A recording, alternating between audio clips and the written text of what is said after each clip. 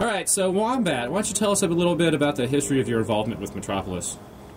Well, I remember I was walking a boot, just trying to be cool, leaning up against street corners, smoking, calling girls tramps, you know how it goes. And I was listening to the Vietnam Archie sketch, and my favorite classic Metropolis sketches.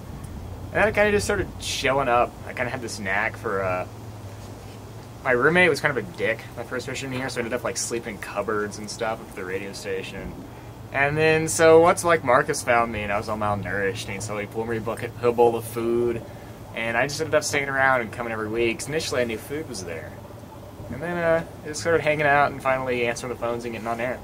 Did you find that the Metropolis cast respected your input, your creative ideas for the show? These motherfuckers, every last one of these motherfuckers treats me like shit.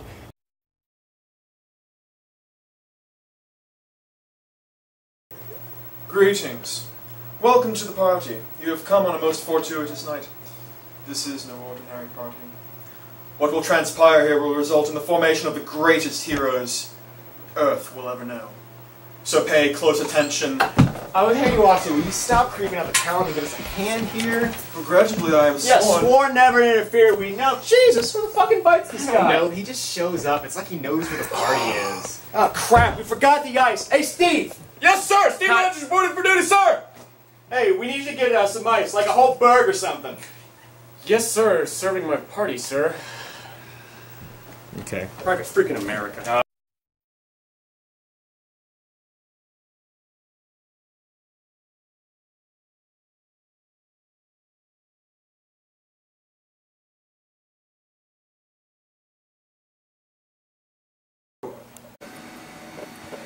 Alright, so here we have another cast member from the Keg Wars film that we're shooting the documentary for. No names, please. Alright, we're just going to identify you as the unknown soldier. How's that sound?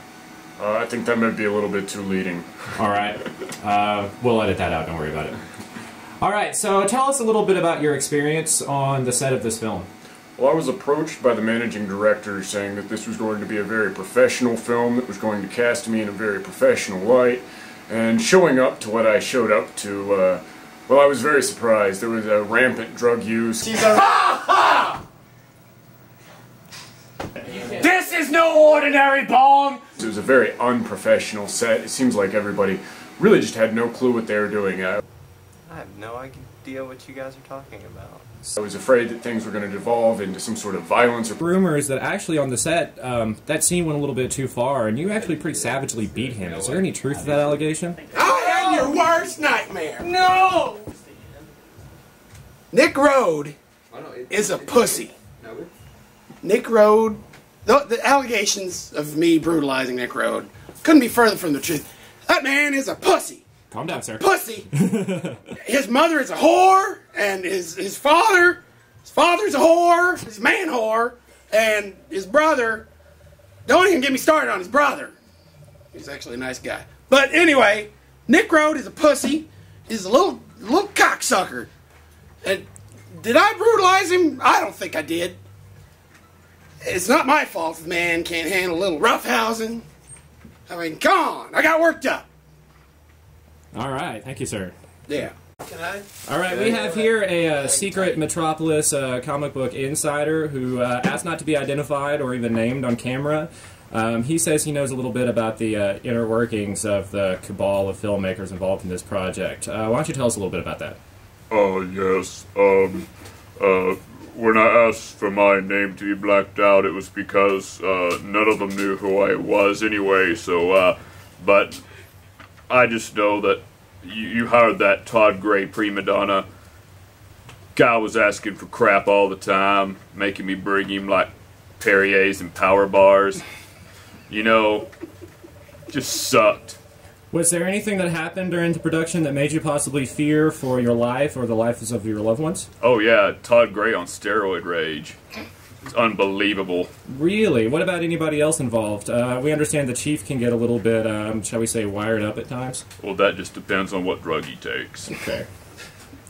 Anything else you'd like to say, sir? Yeah, I think Todd Gray's a pussy. Really didn't want my name associated with that. Sure, we understand that. Members in particular that you remember having run-ins with?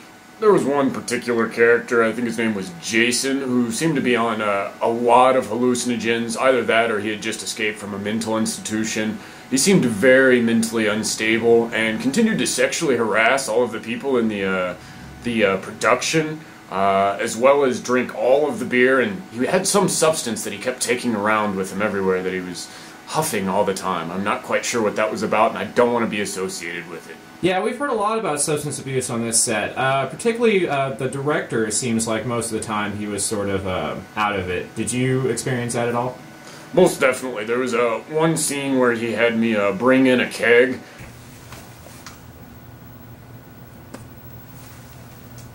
And I think he was completely disregard for my own personal safety, since it was at very early in the party and it was still very full. All right, again.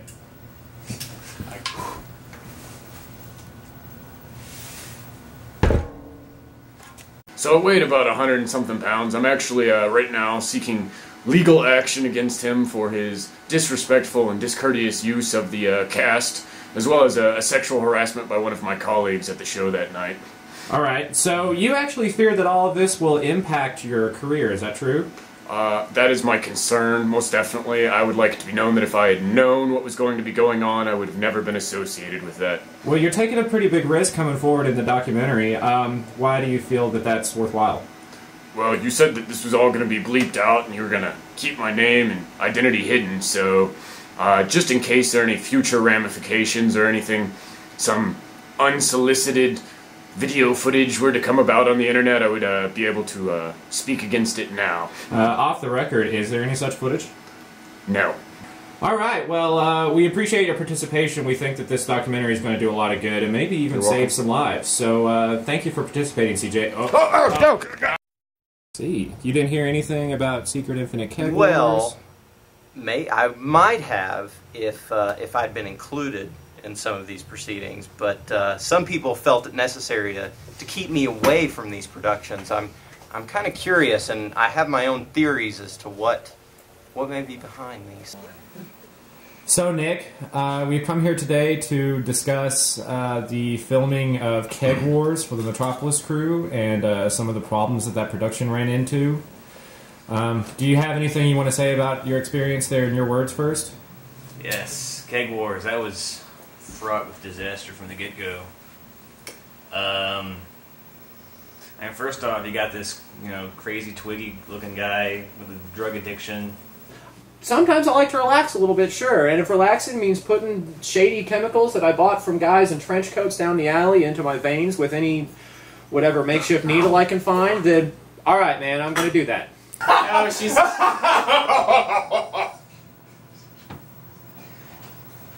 Are you finished, Dork? Are you finished with this? Jason is he's a sociopath, and he was also hopped up on goofballs, and that's just a combination that just doesn't mix. Yeah. Well, you have to understand that director, he's an idiot. Now gaze on as I journey into the unknown. Richards, spark it! Sorry. Alright, let's start over at Richard's. He just has absolutely no idea what's going on. Hold on. As I plunge into the depths of very reality, Richards... Cracked out of his mind 98% of the time. Oh, you're talking about... He keeps constantly talking about how his direction and how his vision is art, when it's very obviously not. Doom can feel the unending universe is unfolding before his very eyes. Oh wait, I lost the hose. I forgot it. Actually, let's just... You talked about it a little bit. Let's play the blame game for a second. Who do you think caused this to fail? Honestly, me. I blame me. It's my fault that I expected a bunch of people who clearly aren't as interested in serious art as I am to actually get together and bring their A games to something that I really think contributes to the zeitgeist or the collective unconscious or whatever bullshit you want to call it. Writing dick and fart jokes for 30 minutes is not art. Kevin Look, Smith man. already did it for 16 hours already. I'm not doing Kevin Smith. I'm tired of your Kevin Smith accusations. You know what he's doing now? Dude, writing we're Jersey playing Girl, this and game that or movie was crap. I'm not writing Jersey Girl. It's your go, man. Sorry. I don't know. I don't see your hatred towards Kevin Smith. His wife, huge areolas. Yeah, I Huge. heard, man. Dinner plates. Yeah. I am stuck in a constant cyclical movement of shit talking till the day I die, friend. How was your experience actually filming the Keg Wars movie? It was scatterbrained. It was everywhere. There's this. In fact, we have footage of right before we're about to film Todd, El Diablo Erotica scene where he's the Punisher, where I can't get people in the shot. I can't get people to sit down and actually do what they're supposed to be doing, let alone actually start filming. I missed it. You missed it. Wheelchair time.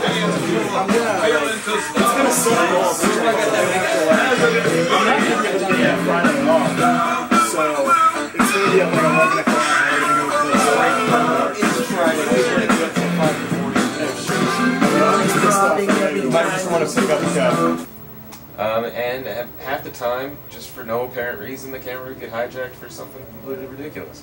Like a history treatise on Sam Houston.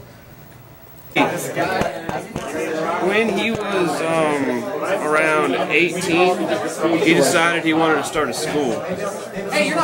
He'd only spent probably about 6 months of his life in the school, but he decided he could do it on his own. Taught himself to read, hung out with the Cherokee, so he started a school and was successful for a little while. Then went and fought with Andrew Jackson down in the Battle of New Orleans. That was a good one. He beat the shit out of the British way after the war was already over, you know. And he got hurt while doing it and was laid up sick in bed, decided he wanted to be a lawyer. So, what do you think caused all the troubles there? Do you think it's the cast members' fault? The production's fault? You know, it seems to be that comic book people in general are pretty much well set up for addiction in some sort. I'm a healthy enough individual to admit mine, even if I'm not willing to do anything about it. JP's obviously got his. Master Cylinder's addicted to sports. If you had to pick between football and Metropolis, which would you choose?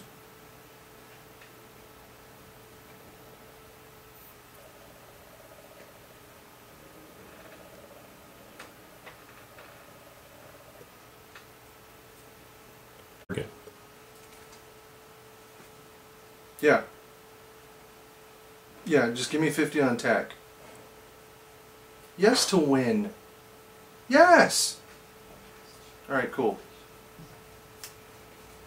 Spent a lot of money gambling on tech football games? Did you get that? No, the camera's not off. No, the light it's a battery thing. No, I mean, do what? I only see them once a week. Other than that, they don't call me at all for, you know, anything. How does that make you feel? No, turn the camera off. Just turn it off. It's off the record. It's okay. We'll edit it out. Sons of bitches. You try and step in and do something good, and no one gives a damn, you know? Hey, tell that bastard to get off Uno. It's clogging the network. Deal with it. Fucker. So, Wombat, do you spend a lot of time playing with your cats? Man, Chewy is my only real friend in this house. Love Chewy. Chewy, don't be a bitch. Has Chewy contributed at all to the Metropolis way of life? I feel Chewy adds morale. She brings a lot more morale to the Metropolis. She is the Metropocat. Who there is no escape for. There's no escape. What about? Don't make me destroy you. What about this other cat here? Oh, that's Anne. She's Anne. They fight. Do they do that a lot? Oh yes, it's really like how I can survive living without cable. Is watching the cats fight. Chewie has realized she can set up defensible positions, and Box is. But while it defends her from Anne, it adds even more hilariousness for us because then you get a cat in a box, which provides infinite amounts of enjoyment. Yeah, but how does that contribute to Metropolis? Next question, please.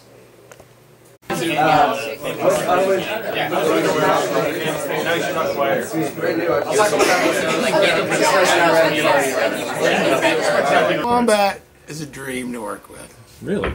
Yes.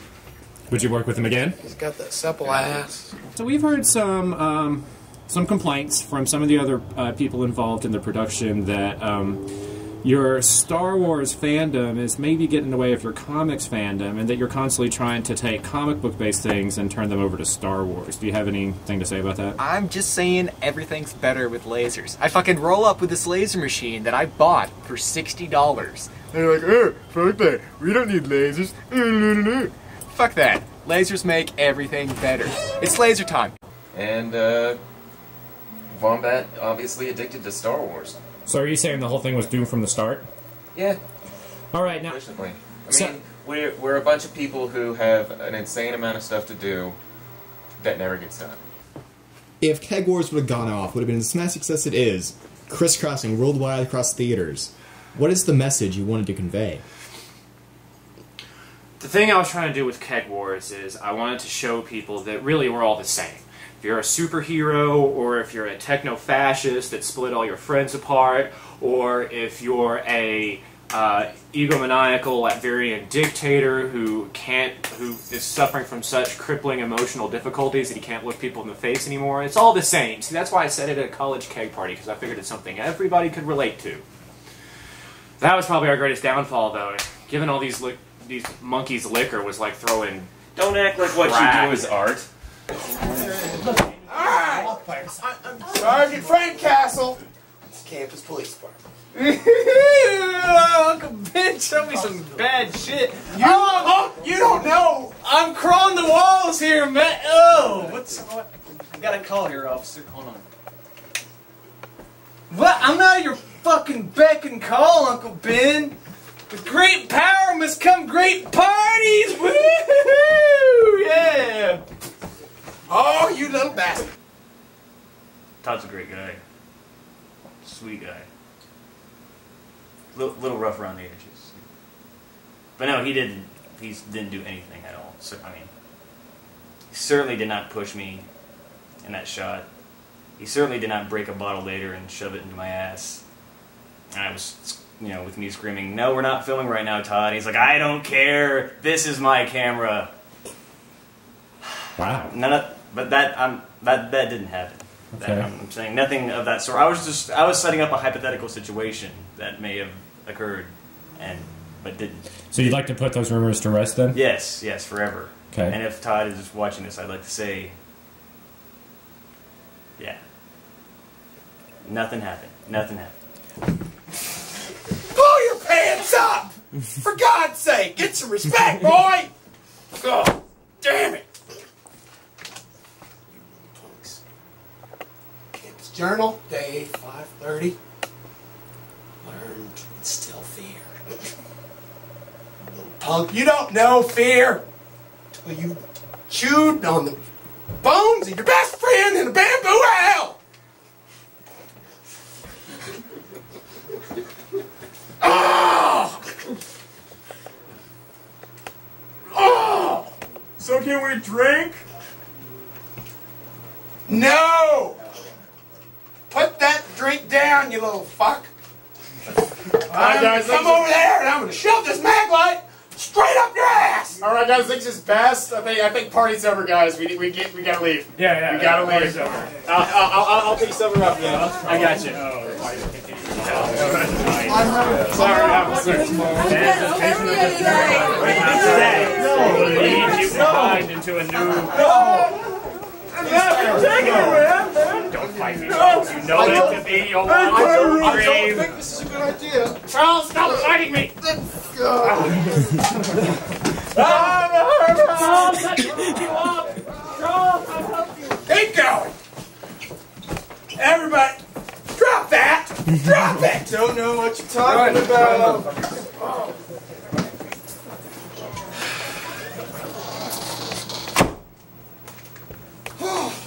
Sometimes God forgives you for these things. What we do is sit in them. Drag off college kids. Make a mockery of these people's justice. There are good, decent people in the world, people with jobs, families, tests, and the baby kittens. Then there are scumbags, the vermin, feeding on the blood of the innocent. I spilled that blood for all the kittens in the world. I punish